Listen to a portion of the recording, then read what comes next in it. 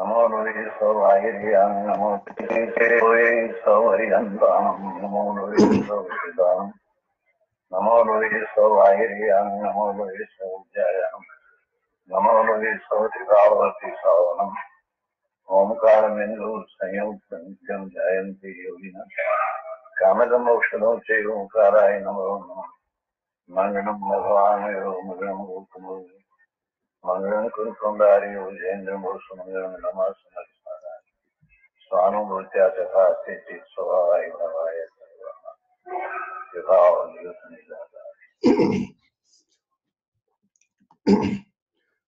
Om Namo Loe Sarvatrikavarti Aryantanam. Om Namo Loe Sarvatrikavarti Siddhanam. Om Namo Loe Sarvatrikavarti Aryanam.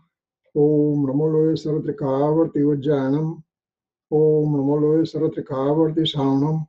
Omkaram Bindu Sanyuktam Nityam Dhayanti Yoginam Kamadam Mokshadam Chaiva Omkaraya Namo Namah. Namah Samaysaraya Swanubhutya Chakasate Chitsabhavaya Bhavaya Sarva Bhavantarachide Ajnanatimirandanam Jnana Anjana Salakaya Chakshurumritam Yena Tasmai Sri Guruve Namah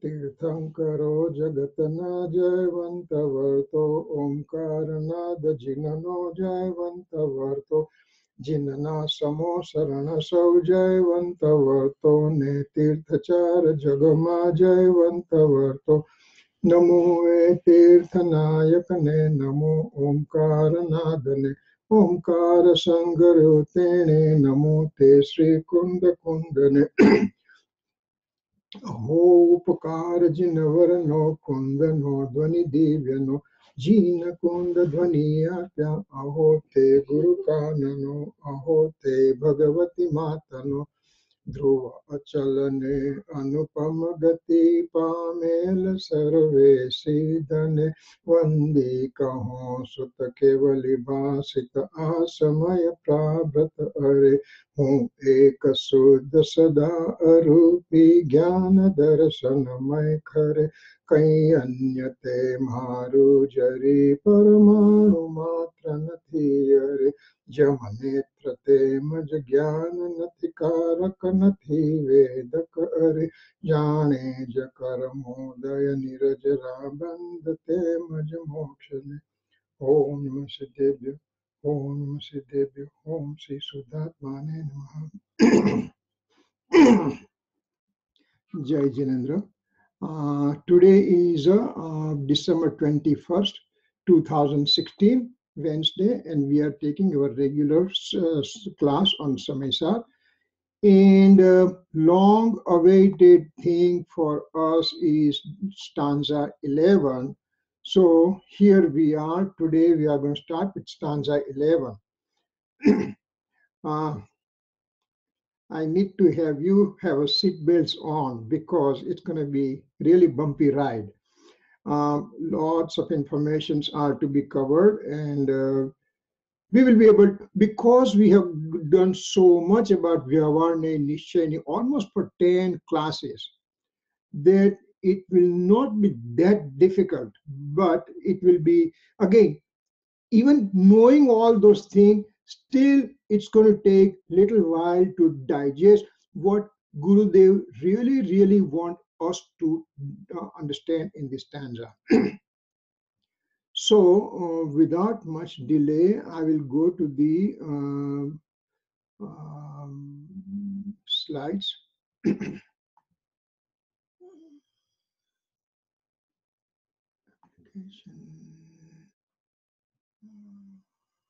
Microsoft PowerPoint.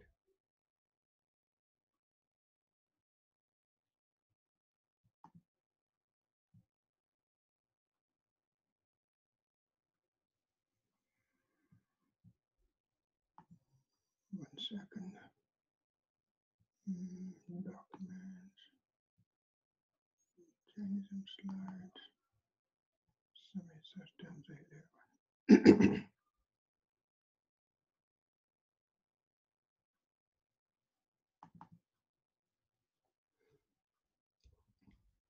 Okay. So Share screen.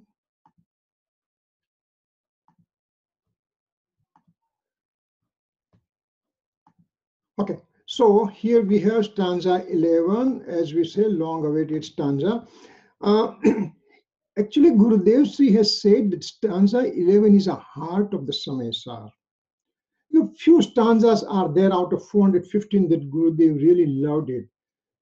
Stanza 6, stanza number 1, stanza 6, stanza 11, stanza 13, stanza 38, and then going to stanza 141 to 144, and then stanza 73, and last one is stanza 320, 308 to 311 also, and 320. So these are the few of the stanzas that Gurudev loved it by heart, and this is one of them. So what it says, we'll sing the stanza with us together, and then we'll see what happens. Kuto vyavhar nayo nanu sartavya iti cheta. Vyavaharo buddhatho desido du suddhanao buddhathamasido khalu sammaditthi havadi jivo. Vyavaharo bhutartho darshitastu suddhanayah bhutarthamasitah khalu samyagadrastir bhavati jivo. Vyavaharanaya abhutartha darshita suddhanaya bhutartha che bhutarthane asrita jiva sudrasti nishchaya hoya che. This is the meaning of the stanza. Basically what it says, Vyavaharne abhutarche suddhane bhutarche em rushishwarve darsavi che જે જીવ ભૂતાર્થનો આશ્રય કરે છે તે જીવ સમ્યક દ્રષ્ટિ છે. Omniscient Lord and spiritual monks have mentioned the conventional point of view is not true one. The pure point of view is true one. Living being who takes the refuge in the true one is enlightened and from absolute point of view. So basically, conventional point of view is not true one, and absolute point of view is true. That's all it says in this stanza, in a meaning of the stanza. And this is the Sanskrit commentary of Amrit Chandra Acharya Dev, and he has given a fantastic commentary on that. And actually each and every word can be dissected, and one can go through the meaning. I'm extremely fortunate that there is a person in Jaipur, Pandit Arunji, and he is Sanskrit PhD, and also he has tremendous love for Samaysar and Gurudev. And he really loves this Sanskrit commentary of Amrit Chandra Acharya Dev, and he's teaching me Sanskrit one-on-one basis on the video conference for last 1 year, and I have nothing but a great thing going on. So he just loves these things, and he will dissect this one, and he can keep on talking forever. For example, well, I don't have that expertise right now, so we won't go through that. There is a Gujarati Tika is there, which is basically translation of Sanskrit into the Gujarati, and thereafter this Tika continues. There is still more Tika on that one, and then there is a further explanation by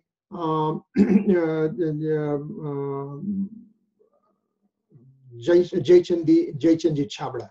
Pandit Jaychandji Chabda has given this Bhavarth, means further explanation. So we'll go to the meaning of the stanza. What's the meaning of the stanza over here? What it says, conventional point of view means Vyavarne is untrue.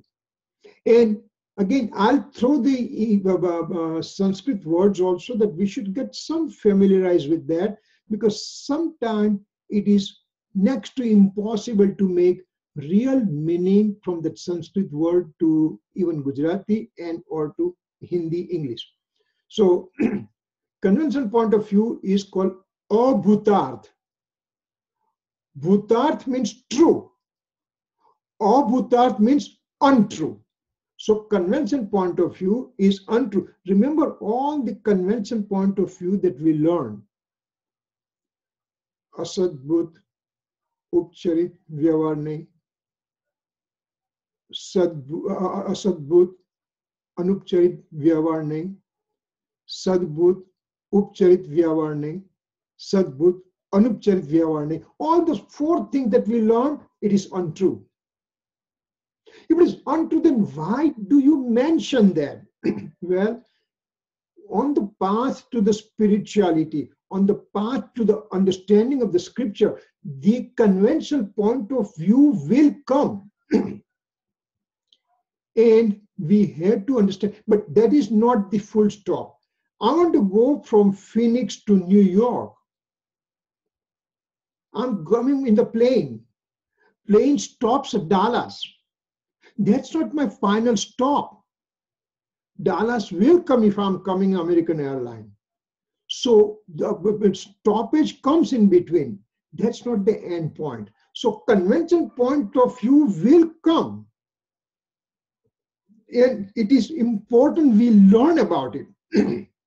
And then also learn how to go further from there. So conventional point of view is abhutarth. Pure point of view, Swadhay, is a true one, means it is bhutarth. Or bhutarth, conventional point of view, Vyavar nahi. Bhutarth, Nishchay nahi, or pure point of view, or Swadhay. Now, when we say conventional point of view is abhutarth means what? Untrue means what? In comparison to pure point of view, the conventional point of view is untrue. Conventional point of view is true by itself. But when it's compared with the pure point of view, absolute point of view, then this night becomes abhutarth, means it becomes untrue. If I'm climbing a flight of stairs, I'm on the first step. That first step is important for me. Because if I don't go on first step, I can't go on second. So first step is important while I'm on the first step. But when I go to the second step, the first one becomes secondary and less important. Now the second step is important. Then I'm going to the third. So second is less important. So this is the way Vyavarne Nishchayne is there. Vyavarne is important. Conventional point of view is important when I am on it. But I still have to go further. So that's why it is untrue. So then, what is a pure point of view? What is a Swadhay? This is the stanza which centers around Swadhay. So what is a Swadhay then? What's a pure point of view?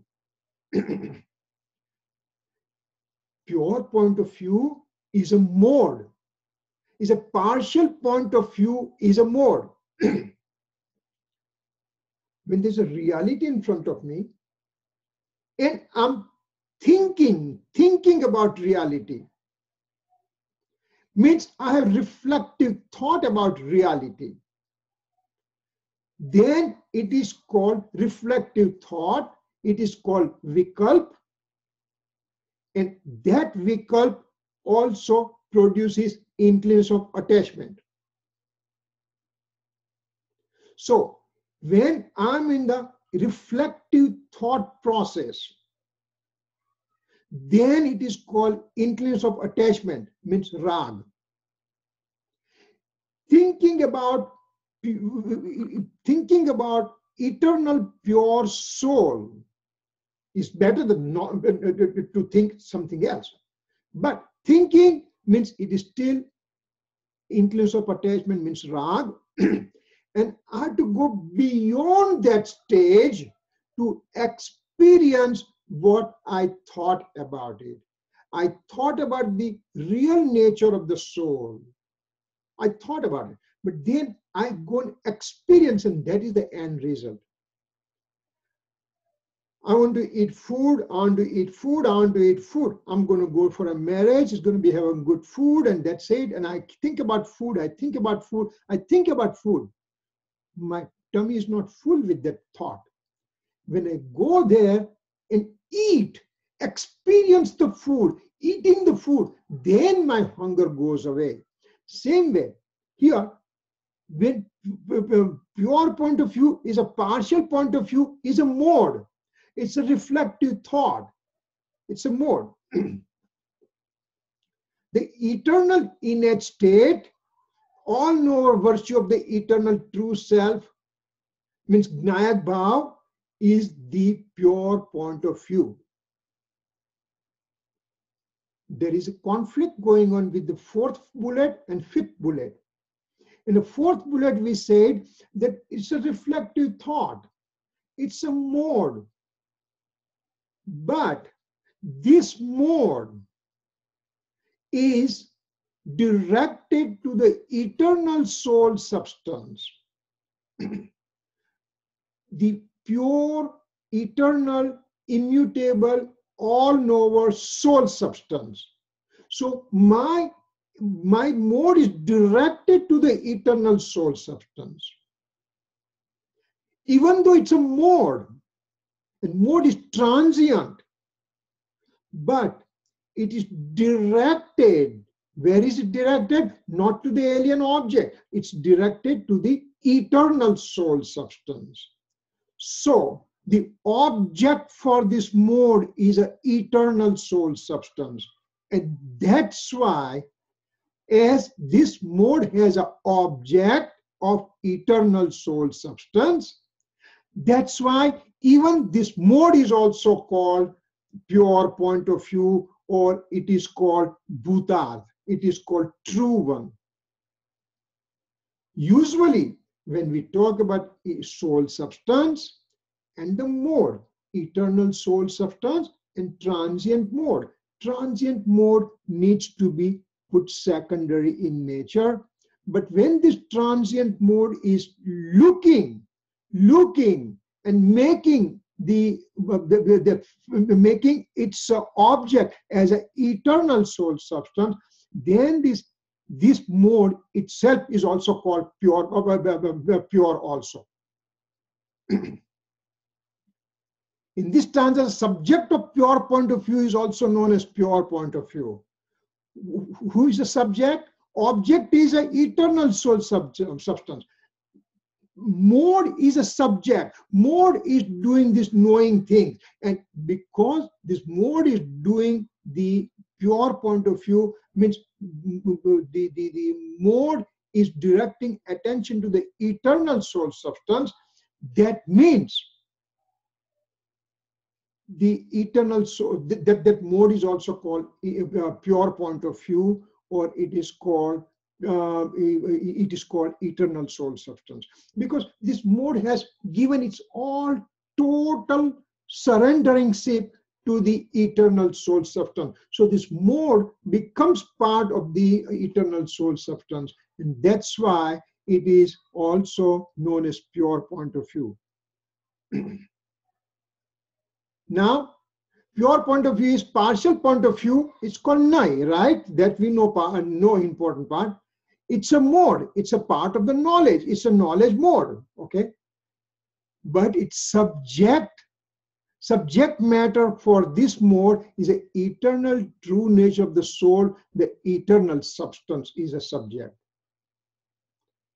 Both, that means both the mode as well as the all-knower soul substance, they both are considered as pure point of view.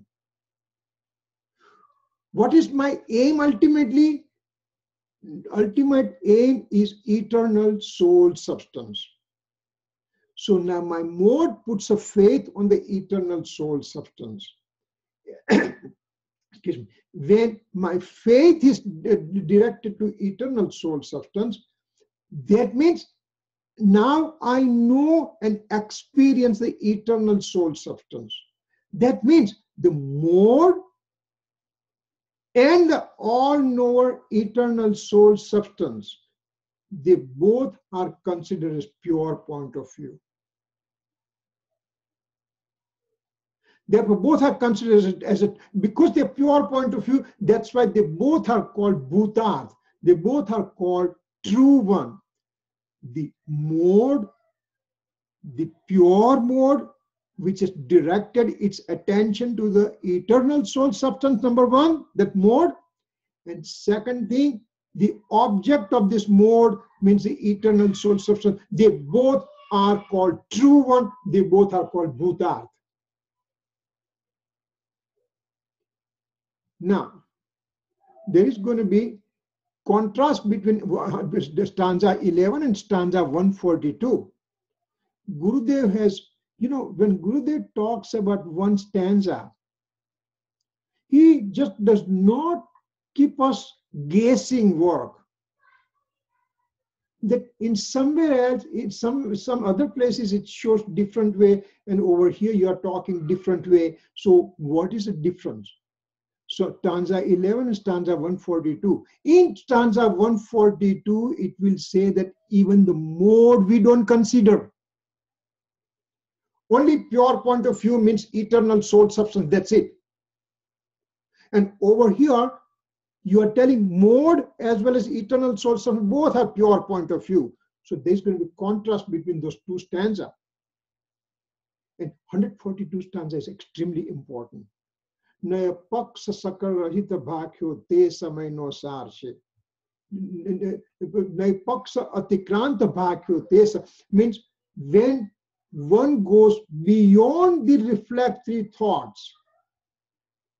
Nai means reflective thoughts. Once you go beyond, when you go beyond all this nai and all this partial point of view and absolute point of view and convention point of view, all those things you leave behind, then only you have a deep experiencing of the eternal soul substance. That eternal soul substance is only considered as a pure point of view. So why this contrast over here? So Gurudev explains to us that in 11th stanza, it says the mode, which knows the soul substance, and the soul substance by itself, they are the one and the same thing. Even though they are two separate things, this is the mode, and it is directing attention to the eternal soul substance. So they both are considered as one in stanza 11. Pure point of view is true one.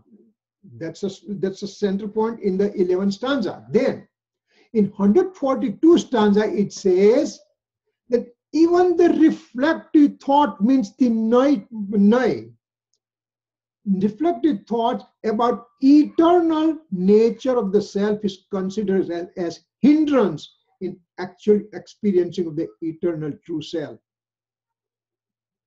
Remember, here I'm sitting in a meditative posture and I say, I'm the soul, I'm the soul, I'm the pure soul, I'm the all-knower pure soul. And I don't have any other thoughts at all, nothing. I just get engrossed in this thought process about saying that this is the, I am the soul. I am the soul means two things happen, and that's called nai there. And because the reflective thoughts, that's why it's called nai, partial point of view. Partial point of view always comes in the reflective thought. Yes. I'm sorry for disrupting everyone else, but I just want to clarify something. I just have some. So first of all, with stanza 142, I think just another way of thinking about it, is it that the thoughts are part of the body and the mind, the soul only has inclinations, but thoughts are actually part of the body. That's why reflective thoughts are a hindrance. Is that true? Yeah. You see, thoughts are not part of the body. Thoughts are coming from the mind, right? So Right. body. Mind is body. So mind, you have to say mind. So thoughts are occurring. It's called reflective thoughts. Means I'm quote unquote thinking about something. I'm thinking about what's going to be weather tomorrow. What time am I going to make it to work? What's going to happen to my family? What is going to happen in my Christmas vacation? All those thoughts are there. Instead of those thoughts, now I'm making thoughts only about my eternal soul substance. And I have no other thoughts coming in my mind about the alien objects of the universe. Only the thought I have is I am the eternal soul substance. I'm the pure soul. I'm the all-knower soul. All those kind of quote-unquote meditation when I do, and meditation is kind of not a right word, but lack of better words, we are using the word meditation. But here I'm closing my eyes, I'm in a particular posture, and I think nothing but the soul only.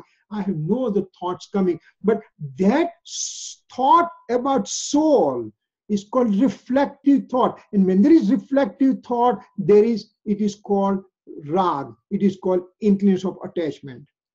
And wherever there is inclination of attachment, that means there is no experiencing. They are two sides. They are two away from each other. They are 180 degrees apart.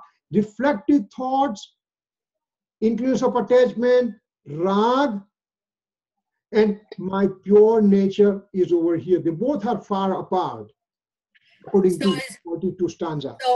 So I think what I just am confirming that reflective thought is part of your mind, and it's with raga and dvesh, and that's why it is a hindrance in actually experiencing the eternal true self. Is that correct? Yes. Okay. So then going back to 11. Now, going back to 11, what it says, that, hey, you know what? Yes, we know that part. We know that it is rag. We know it's a reflective thought. But again, what is this reflective thought about? About my eternal soul substance. So ultimately, this reflective thought will quiet down, and at particular moment, I will enter into experiencing of the soul substance. So that's why in 11th stanza it says, even the reflective thought ultimately is going to end up to the experiencing phase, and so we are making both as a true thing, both as a bhutar, both as a real one. So 142 stanza is extremely microscopic and says not even my reflective thought that we'll consider okay. Amrit Chandracharya is very, very strict there, and he has given about 20 kalash on that one, on 142 stanza. He wrote 20 extra stanzas to try to explain that why reflective thoughts are also not good. When I'm processing, I'm going from point A to point B. Point B is my experiencing of the soul. When I'm making my journey, here I come, reflective thoughts are here. And once I go beyond reflective thought, then there is experiencing. So in 11th stanza, it says, okay, you have reflective thoughts just before your experiencing of the soul. We'll also consider that as a true one also.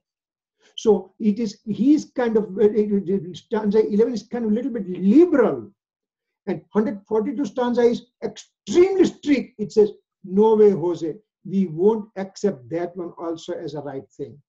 Only right thing is experience. Only true thing is experience. Only bhutarth is experience. Okay, so then I have a question about 11. Yeah. So attributes have modes, is my understanding. Yeah. So so I'm reading it. Number 11, it says that the mode which knows the soul substance.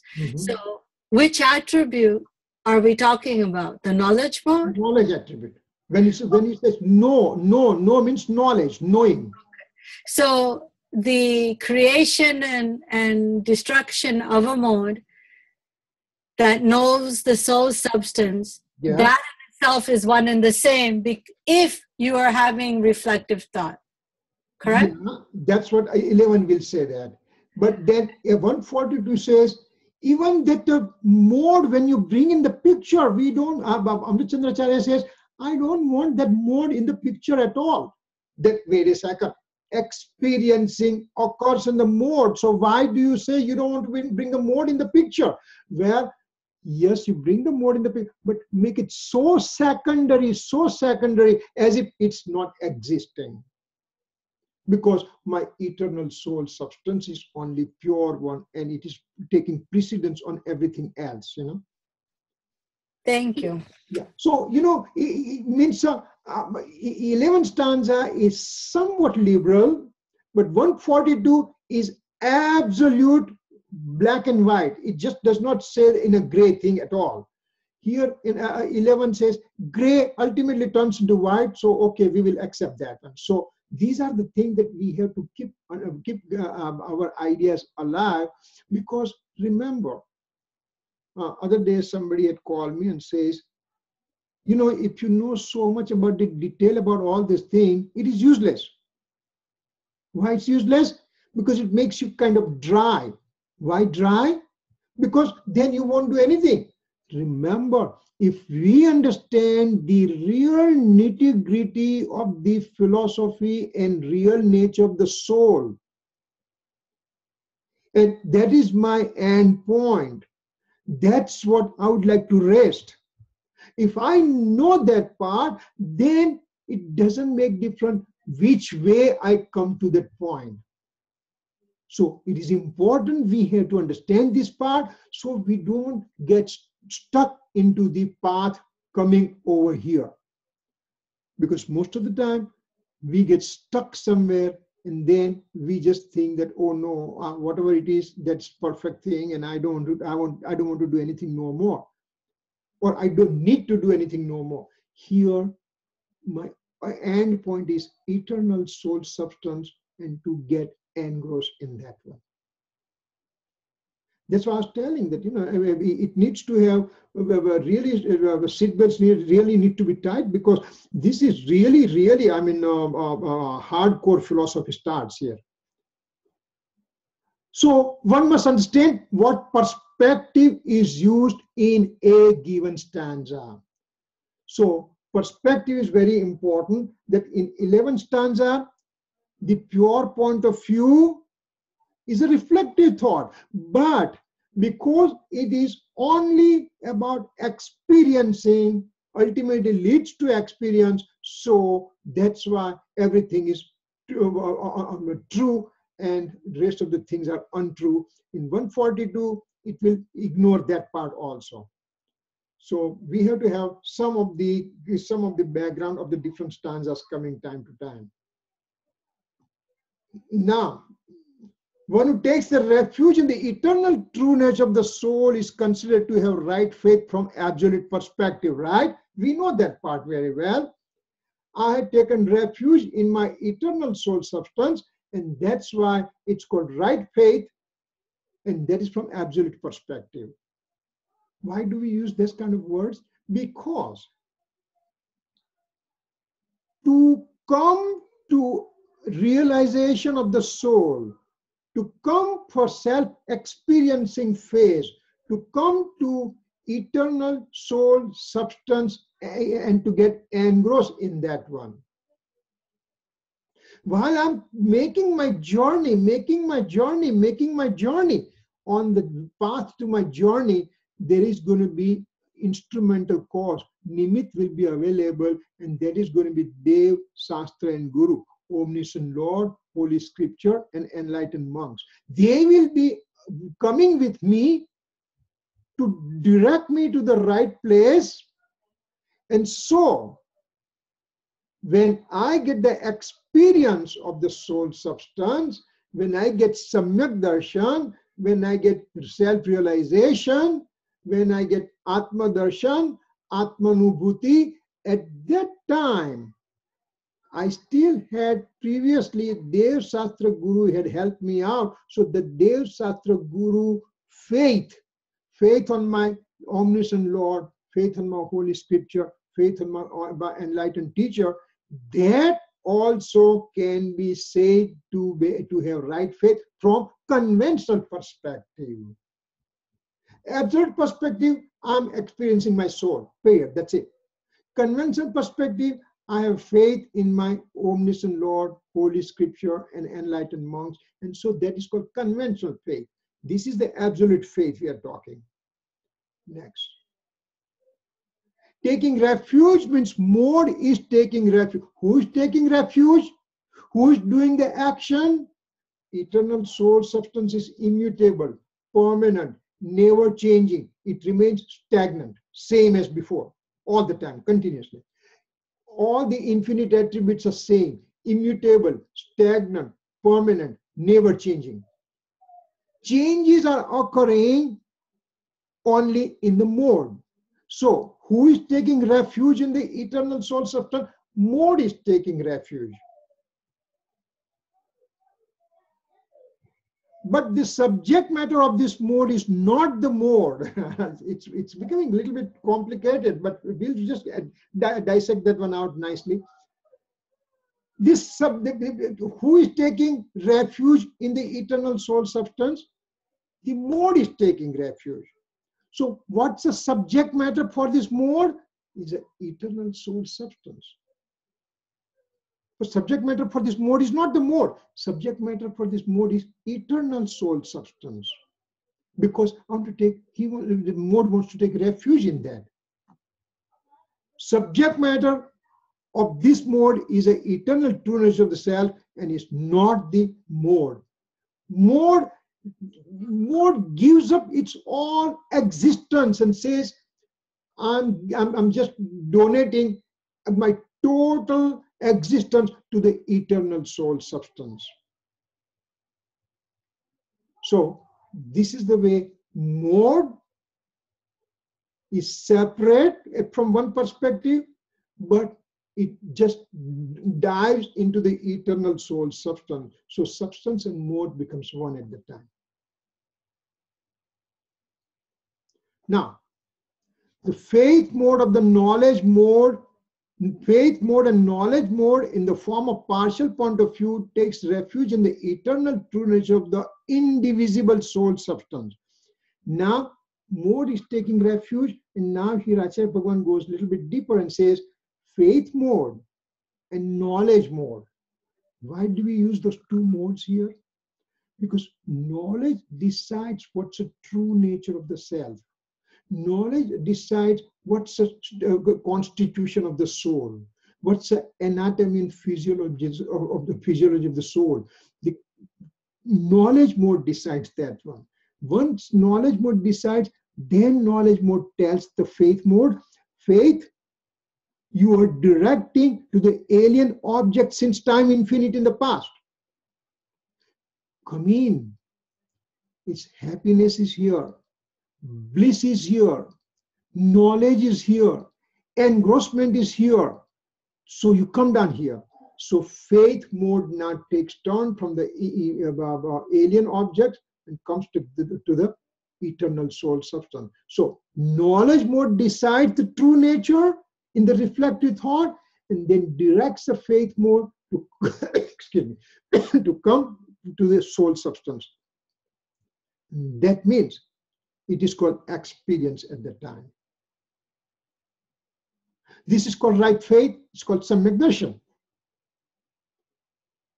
Now, when one takes refuge in the eternal indivisible soul substance, then he removes his wrong faith. Remember, faith which was here, knowledge mode says, hey, come down here. From alien objects that you have faith, come to the eternal soul. Come within. You will like it. So when the faith mode comes to the eternal soul substance, means wrong faith from the alien object is gone. As soon as you have the faith directed to the eternal soul substance, then the wrong faith is gone. Remember, faith attribute has only two possible modes. Either mode for the alien objects, which is called wrong faith, or mode for the eternal soul substance, which is called samyak darshan. There is nothing in between. So in the fourth gunsthanak, when I bring my faith from the alien object to my eternal soul substance, that is final thing. It remains there forever till I get liberated and point beyond. So faith is only 2 points. Alien object faith or soul substance faith. Only 2 things. So wrong faith goes away, right faith starts.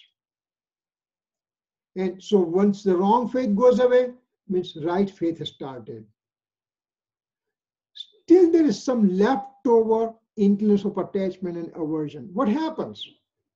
Remember, we are taking 3 attributes right now: knowledge, faith, and conduct. Knowledge mode decided the true nature of the self, what is the exact nature of the soul. And after deciding that, knowledge mode directs the faith mode to come to the eternal soul substance.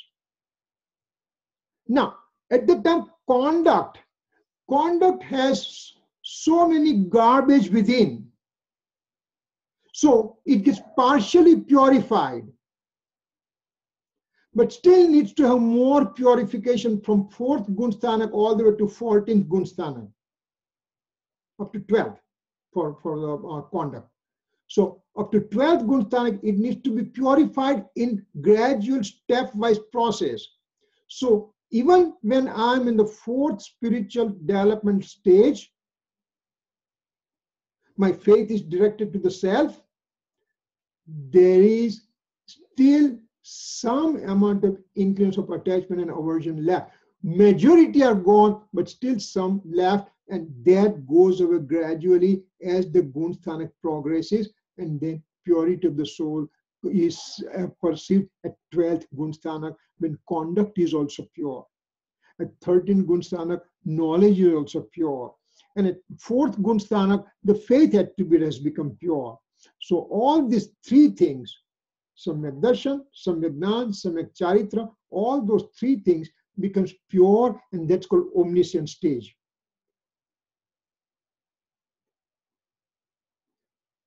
Now, this inclination of attachment, which is still present after the 4th gunsthanak, they get dissipated as the soul further progresses in gunsthanak. So here we have taken 3 attributes: knowledge attribute, faith attribute, and conduct. Knowledge,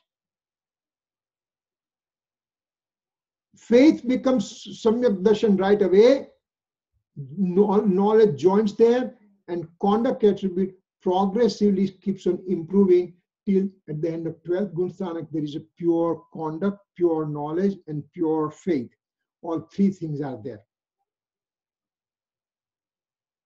Now, someone having knowledge of 11 canons, faith in omniscient Lord, Holy Scripture, and enlightened monks, means Dev Shastra Guru. He observes 5 great vows. What are they talking about? Someone has an extreme intelligence, and he has studied all 11 canons. The 12 canons are there. 12 Dwadashang, Bar Ang, 12 Ang, 12 scriptural books are there. Each scriptural book has a huge thing. For example, first scriptural book, Acharya Sutra, has 18,000 chapters. And each chapter has 51 crore, means 5.1 million and more sloks in that one. So that's the first canon. Second canon has 36,000 chapters. Third one has 72,000 chapters and things like that. So it's a huge amount of scriptural things. And somebody has a extreme hard intelligence, and he remembers all those 11, not 12, but 11 only. He comes up to 11. He also has faith in an omniscient Lord, Holy Scripture, and enlightened monks. He's also observing 5 great vows like Muni and everything. All these are still called inclination of attachment state. You mean knowing up to 11 canons? Yes. Knowing up to having the faith in a Dev Shastra Guru? Yes. Observing great vows and everything of monks? Yes. But this is all knowledge we are talking about. His faith is still directed to outside. Faith is still directed to the alien objects. And as long as faith is not directed to the eternal soul substance, all those things are still called inclination of attachment. That means bondage, means there is not going to be liberation to that person. So they are very strict that after knowledge, it has to follow with the faith coming to the eternal soul substance. Without having right faith, these inclination of attachment states are known as wrong faith state. Remember, faith is important. Faith is important. If the faith is directed to the eternal, to the alien objects, faith is directed to the alien objects. It doesn't make difference how much knowledge I have on this side. The faith has to come to inside. Faith has to come and take a turn and to come to the eternal soul substance. So without that faith coming inside, all this knowledge, all this conduct and everything, they are called wrong faith state. Only taking refuge in the eternal soul substance generates right faith. So for faith to be directed to eternal soul substance, one's faith has to get directed towards inner side and to give up the alien objects perspective. Once faith starts, then Dev Shastra Guru faith is known as conventional form of right faith, even though it has a small rag and dvesh present, teeny tiny slight inclination of attachment state is present, but that will ultimately go away.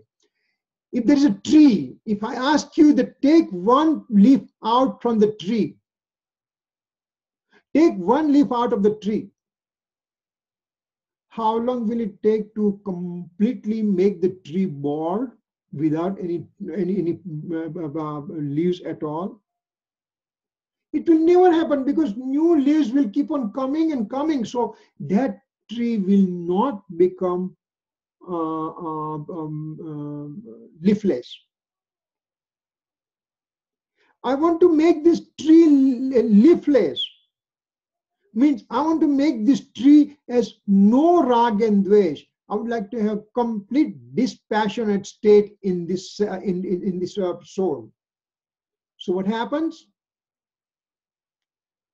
For the tree to take all these leaves out and make the tree bald, what you have to do?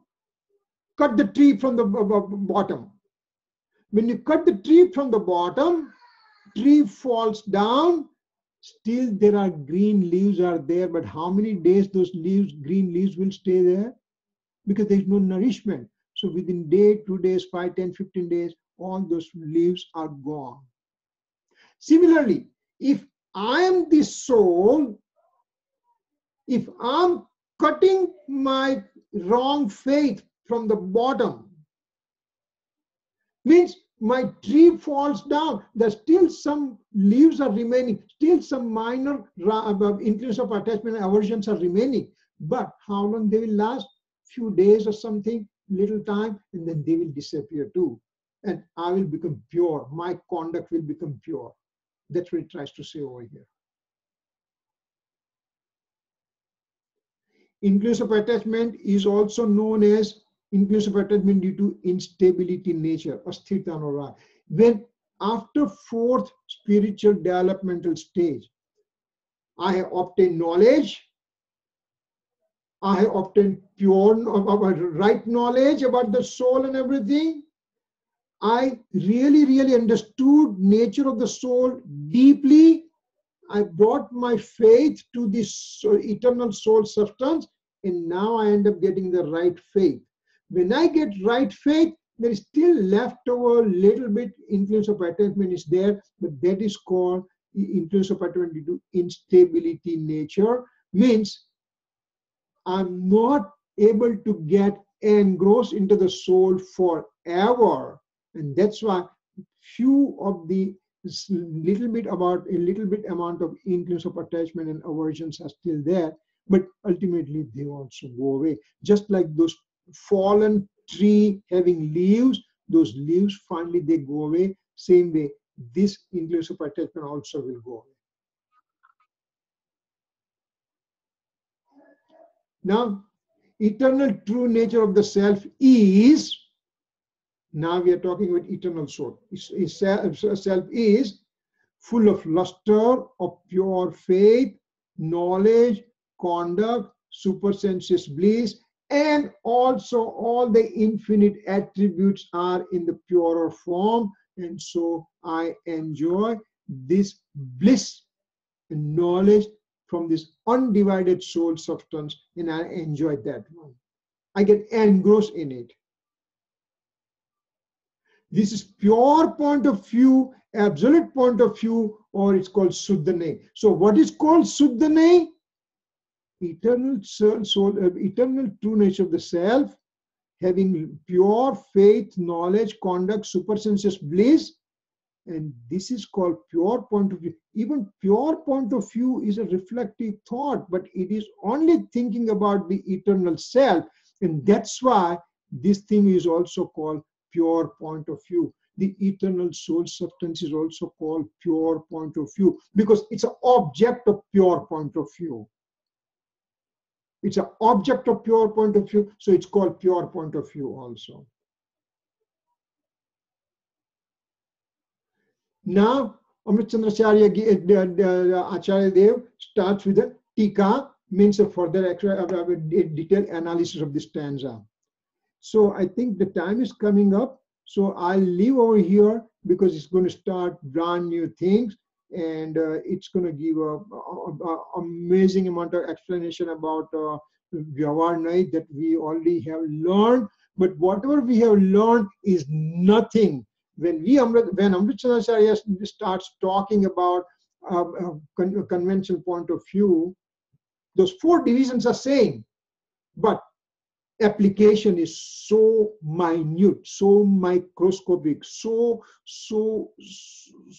finer that we will just have to really concentrate on it to understand. Any questions so far? So basically on today it just says what is pure point of view. That's all it says.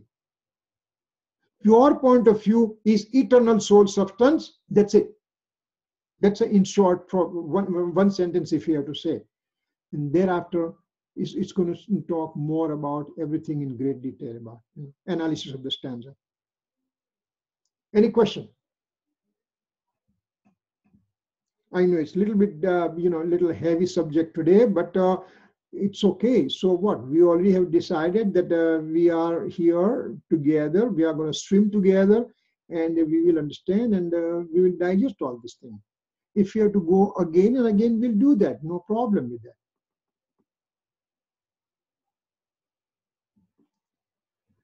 Okay, next week is going to be the Wednesday falling between Christmas and New Year. So can we keep it off because some of the people are going to be traveling and the family and all kind of things. So can we keep it postponed for next week?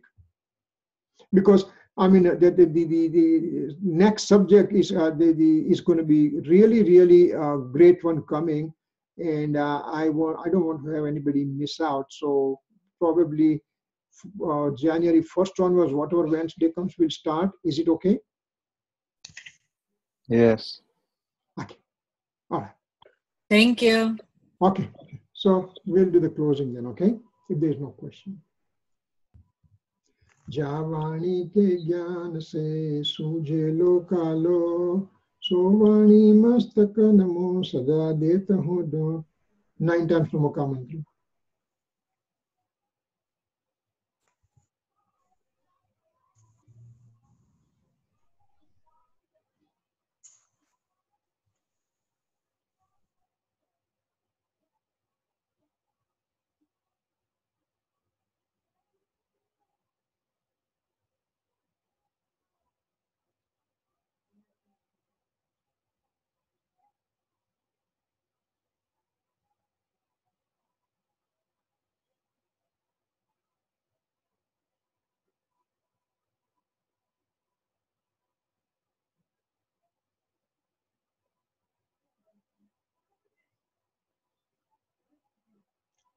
नमो अनंताय जय Jinendra Jai Jinendra Vicham.